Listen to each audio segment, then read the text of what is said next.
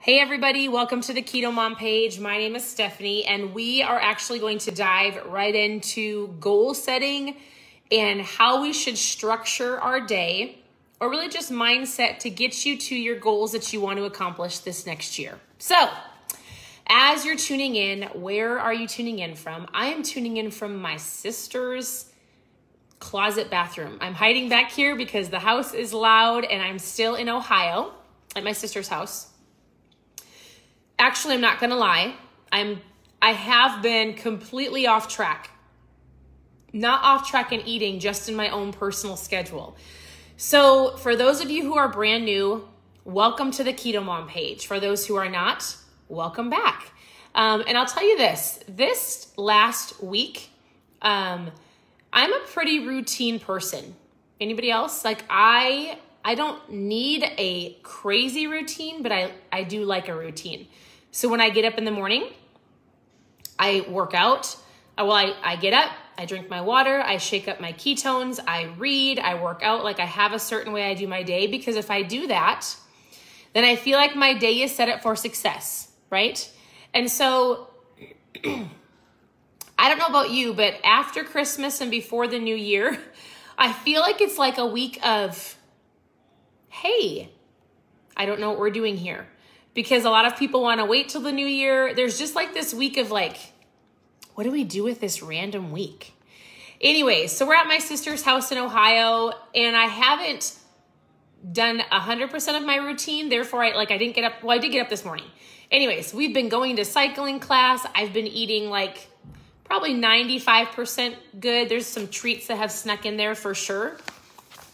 I'm not a huge sweets person, but I've got goals. I've been working on my mindset. I've been going, what do I really want next year? So as you're here, most of you want to work on your physical, right? Like how I look and how I feel. So yesterday we did a live, and it's backwards. I'm sorry. The video won't let me turn it around again, but we worked on goals, and I gave you, I think it was 9 steps to achieving your goals. If you didn't see that video, go back and watch it from yesterday. I think it was yesterday afternoon. So I'm continuing to go through this book. Again, it says Goals by Zig Ziglar. It's an incredible book, short read, but I want to give you some aspects of he says, here's what your day could look like day to day. Here's like a day-by-day formula. And just so you know, as we go through books in this next year, and as we read and we work on our mindset, part of just continuously reading or listening to podcasts is because it renews your mind in the morning, right? But I also want you to know you could read one book this entire year, and if you're reading that book over and over again and you're internalizing it, that's completely fine too. Here's the deal. Our CEO actually said this.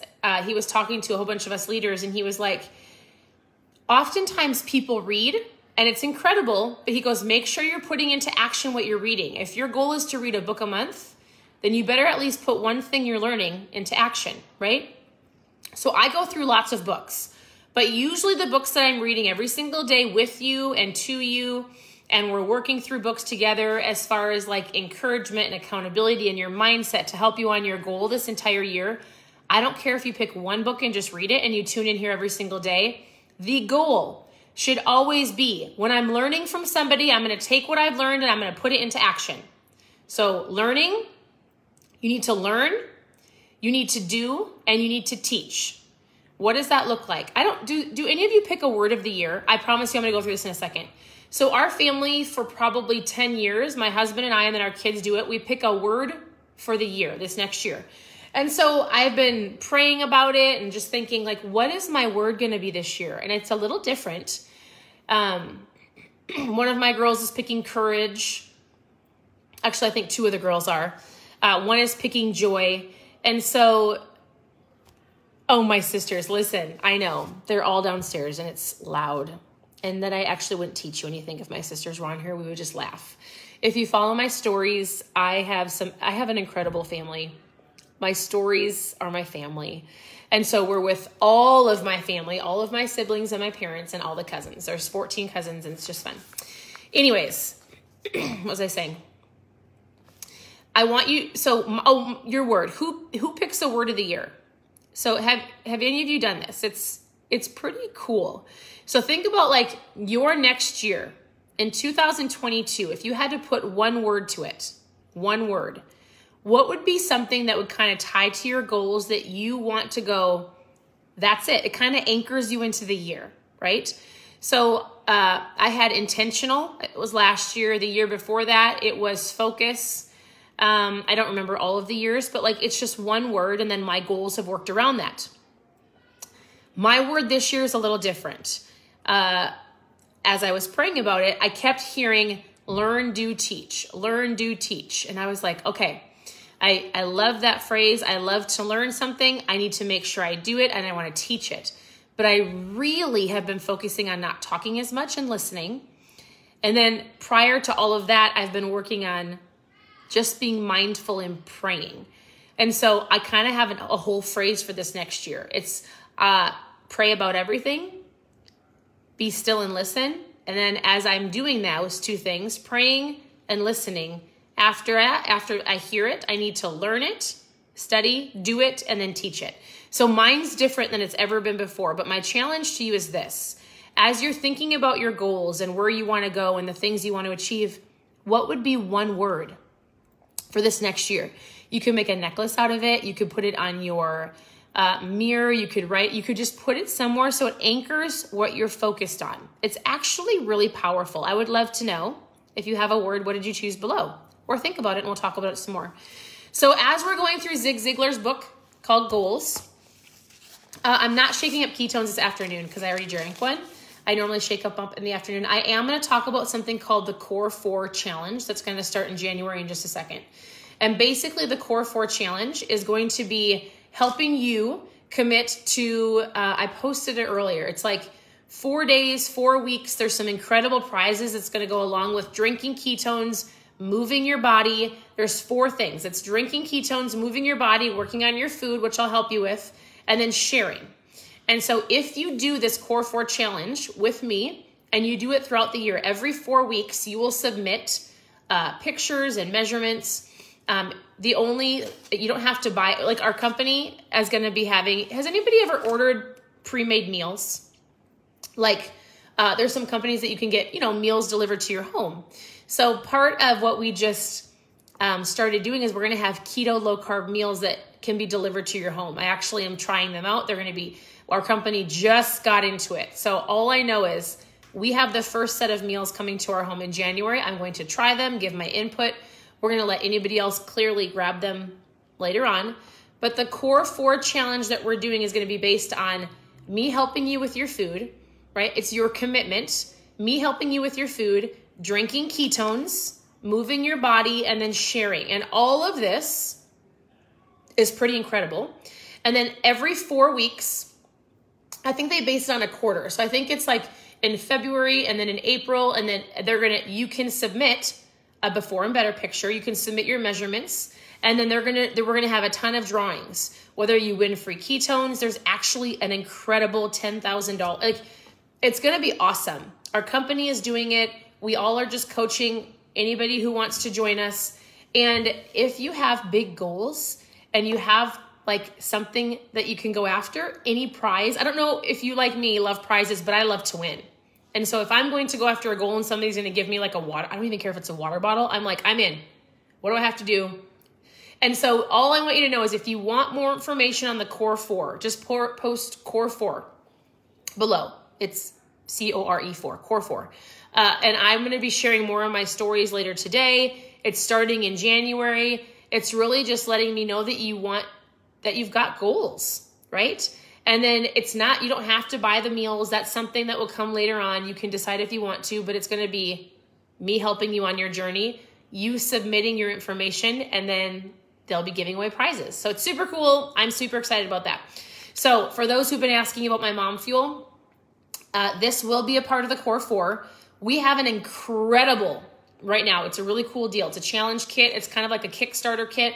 It has our challenge box, which is 10 caffeine free, 5 different flavors. We have an electrolytes that goes with it. We have one of our fasting kits, a reboot. We have a cool, awesome deal going on right now that you can grab the ketones, electrolytes, and a fasting kit that you can do with us in January. So if you are serious, ketones are a tool, right? They help you with your appetite and your craving control. I've been drinking them for 6 years. They help you with your energy and your focus. If you want to know about the little kit that's on sale that has the ketones, the electrolytes, and the fasts, what should we post below? Just post ketones below, and I'll message you. And I just want to know your goals. So I'll show you what we have. We'll chat about your goals. I'll give you some food ideas. So post ketones in the comments, and we're going to chat about the fun little challenge kit that we have that you can join us with. All right.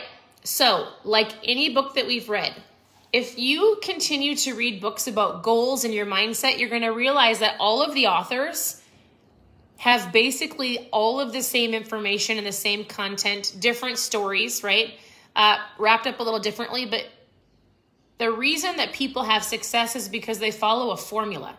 They follow what other people have done. And so whether you're reading the book, The Miracle Morning by 𝙕𝙤𝙢𝙢𝙢𝙢, or Atomic Habits by James Clear, or this goal book by Zig Ziglar, they all have a formula. They all do basically the same thing. They say, own your morning, own your day, right? Discipline. It's not easy, but it's simple. If you follow the simple process, you will get to where you want to go. And so I wanted to give you an example of what he talked about in this next chapter. He says, day by day formula. He says, one person with a commitment is worth more than 100 who are just interested. People, to me, that are just interested don't actually take action. They watch and learn and gather all the information, but they don't do anything, right? Be the person that's committed to taking action. People who make commitments to reach their goals are the ones who are going to reach them.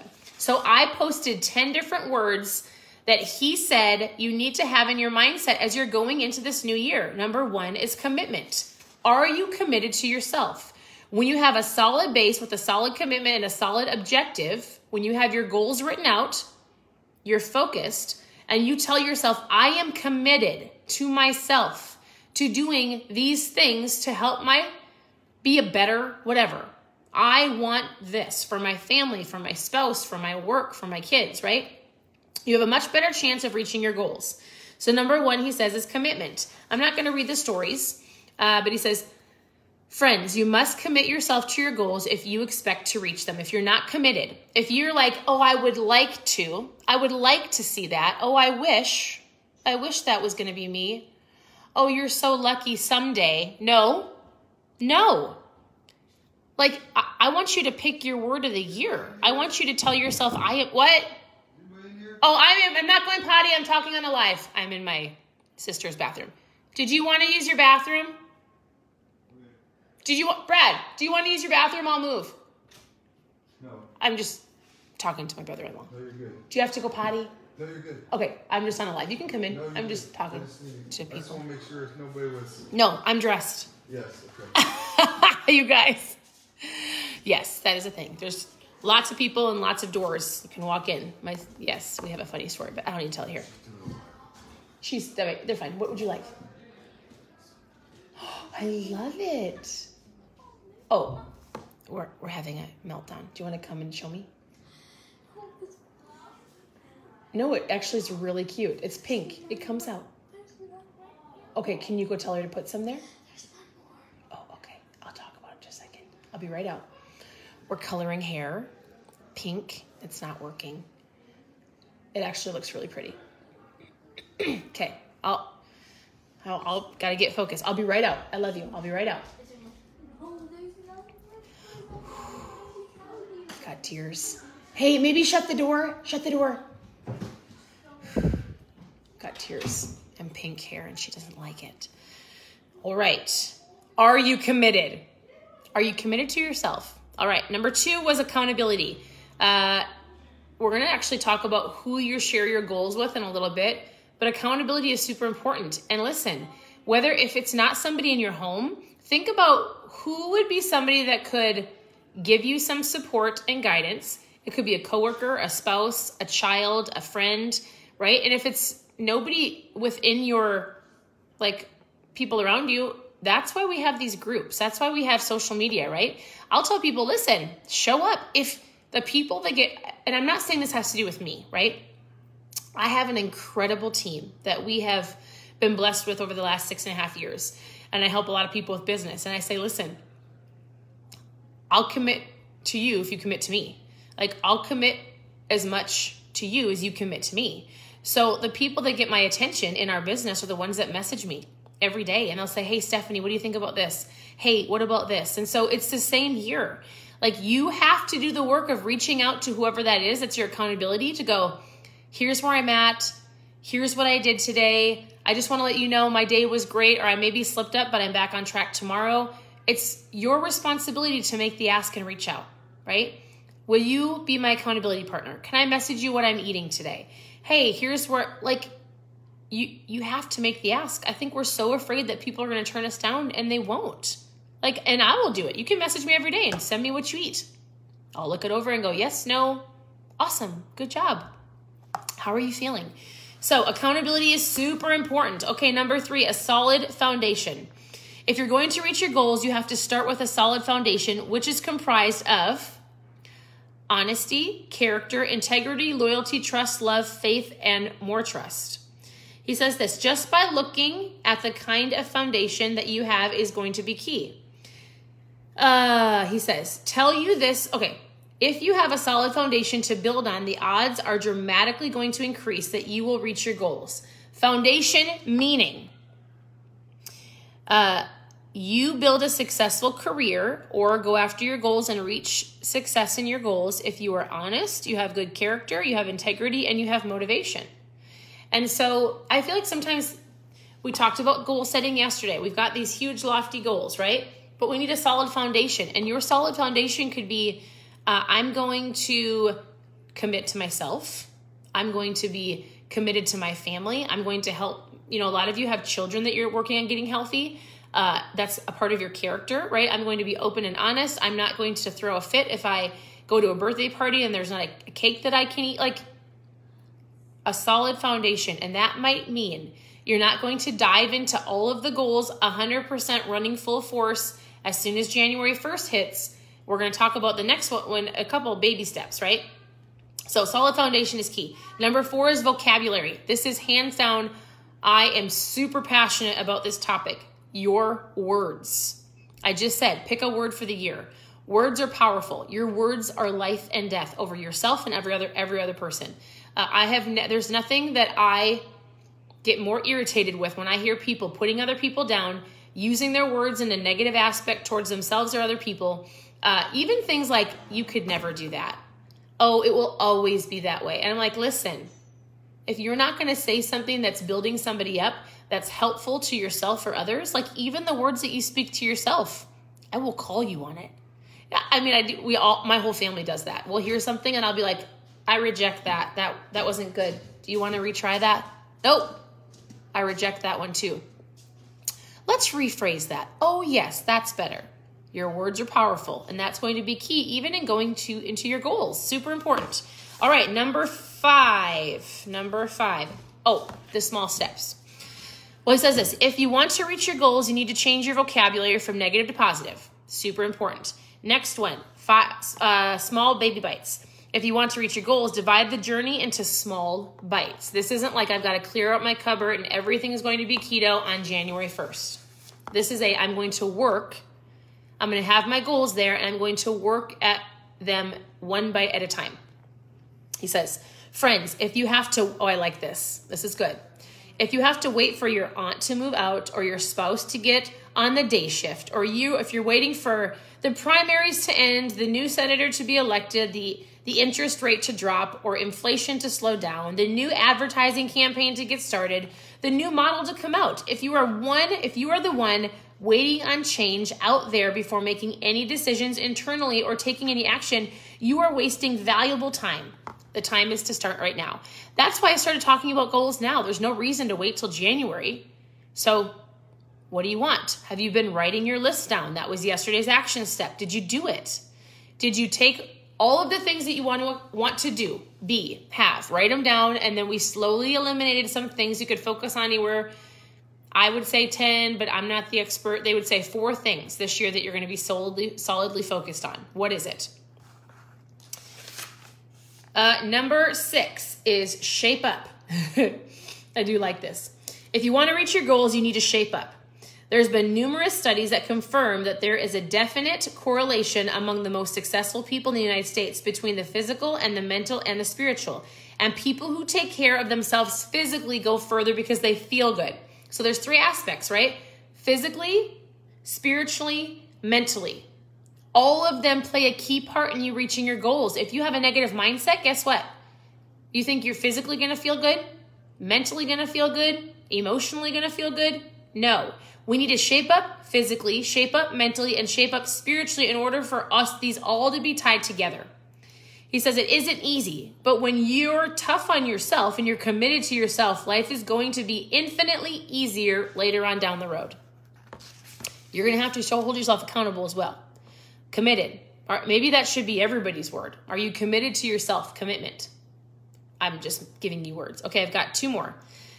Oh, I'm sorry, 3 more. Number 7 is handling disappointments. And I love this topic too. It's called EQ. Where is your EQ at? Is this making sense? I wrote them down in the header of the video so you could kind of go back and look at them. It's not what happens to us. It's how you handle what happens to us that makes a difference. It's called your EQ. You have your IQ, how smart you are, your EQ, your emotional intelligence, your AQ, how adaptable. Some people say SQ, your spirituality, your mindset, right? So I want you to think about that as you go throughout the rest of this week. This is something that is so important in any area of your life, and you teach your kids and everybody else around you. You need to be able to, when anything comes up and circumstances happen and change happen, and you might not be where you want, EQ, check your emotions. You don't have to answer that person right away or make a decision right away. You need to respond when you can control yourself instead of react and grab the donut and then get frustrated for the rest of the day. Like, this is huge. I'm going to say it one more time because this is as powerful as mindset. This is as powerful as reading. There's 3 things that I'm passionate about. Well, lots. But like in the aspect of your overall awareness of your life, your mindset, the power of your words and what you're speaking over yourself, and how well you can handle your emotions, your EQ. If you can get these 3 things in check, you are going to find yourself a completely different person next year, just in the person that you are. Joyful, more peaceful, probably more decision-making. You're going to find yourself taking action because you've got your mindset under control. You're not speaking negativity. You're not planting seeds of doubt. And you can handle your emotions and respond when necessary and not react out of emotions. So it's not what happens to you. It is how we handle what happens to us that makes the difference. It is so important. All right, number 8, discipline. I think it's self-explanatory. Discipline yourself to get in shape is in any aspect of your life, in any area. You're going to need discipline. It's not easy. It's simple, right? It's following the miracle morning. It's getting up in the morning without hitting your snooze button. 5, 4, 3, 2, 1. It is drinking your water and moving your body and doing the best you can with your food and working on your mindset and being okay with saying no to some people and yes to the best yes this year. All right? Number 9 is direction. I love how he said this. Change your direction to reach your objective, but don't change your decision to get there. If things aren't working later on, redirect things. You're not going to change your decision of what you're going after. Sometimes you just need to work around some barricades and blocks and push down doors and windows. You're not going to give up. You're just going to step back for a second and look at the direction that you're going to see if there's different ways to get there. And that's why you read. You've got coaches, mentors, accountability to go, hey, this is what I've been doing. What do you think? Should I redirect and do something different? Just a thought. Last one is sharing your goals.